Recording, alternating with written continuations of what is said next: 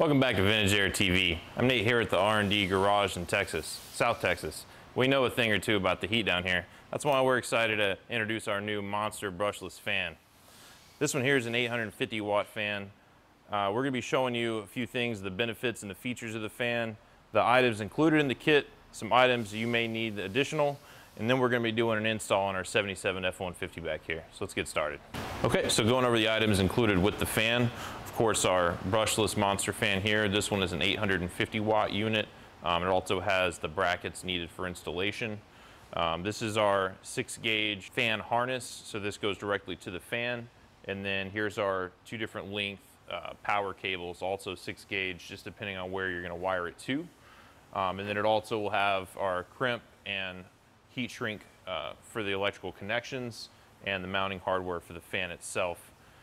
Now, these fans primarily operate off of a controller unit like this one.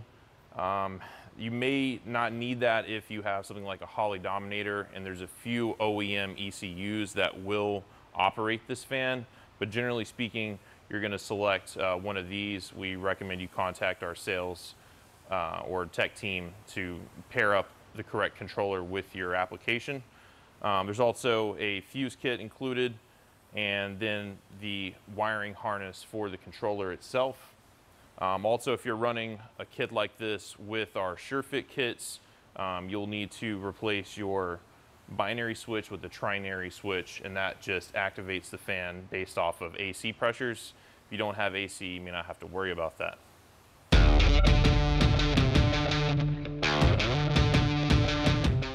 Okay, so we're going to get started with our installation of our 850 watt brushless Monster fan on our 77 F-150. We went ahead and took our fan and we installed the hardware here just on the top with our retainer washers, just to make it easier for us to hang it and get it started for us.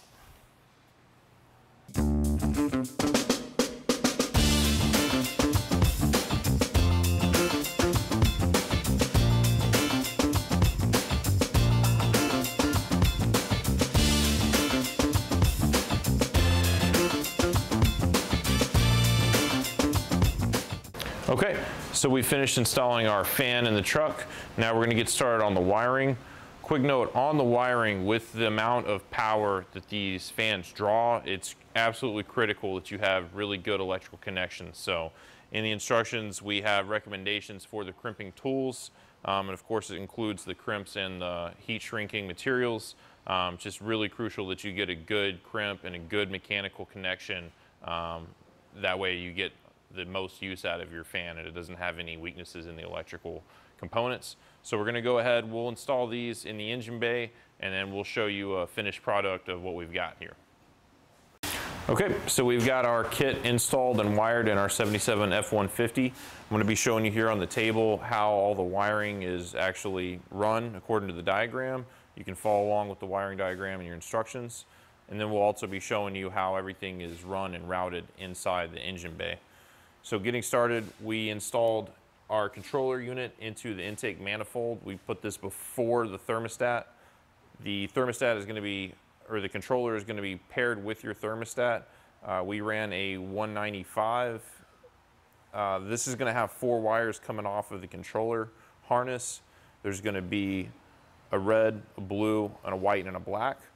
The red and the blue are going to run to our blue wires on our trinary switch. We ran this trinary switch, which works in conjunction with our Vintage Air AC unit. So the red and blue run to the blue wires on our trinary switch.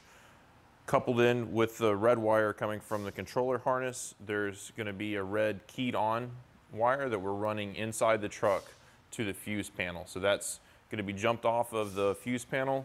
It also has an inline fuse that runs with it just for safety. The white wire coming from the controller harness is going to run over, and that's going to be spliced in with our white wire coming from the fan harness. The black wire from the controller harness, it just goes straight to ground that we ran to the battery. On the fan wiring harness, that's going to have that white wire we already took care of, and then a red and a black. The red wire gets crimped in with our connector that goes into our 100 amp MIDI fuse, and that runs directly. We use the short red wire that comes with the kit. There's also a longer one if you want to run it to the starter. Would run that straight to the battery, and then the black wire gets a connector crimped on it as well, and that runs to the negative terminal on the battery. So that's the entire wiring here on the table, and we can also show you how it's run and routed inside the engine bay. Okay, so here we are in the engine bay. We're going to be showing you how we installed and routed everything here. So firstly, we're going to show you where we installed our controller here, and that's just behind the thermostat and the intake manifold. Once again, this is a 195. We ran the wires for this along our AC lines and towards our trinary switch here. The fan harness is connected on the bottom of the fan, and that's run along the shroud there. And then those wires also come up towards our trinary here. We ran the power back behind the battery on this one. You can see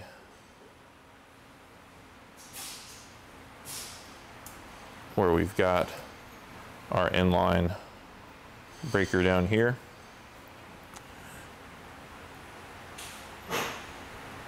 We've got the ground for the fan and the control harness hooked up to our negative side of the battery here, and then the positive for both of them run here as well. And we've got the keyed on red wire running here along with the rest of our wires for the SureFit kit that's run inside the truck towards the fuse panel. So as you can see, it's pretty straightforward. We were able to get everything routed pretty cleanly, so there's no real exposed wires.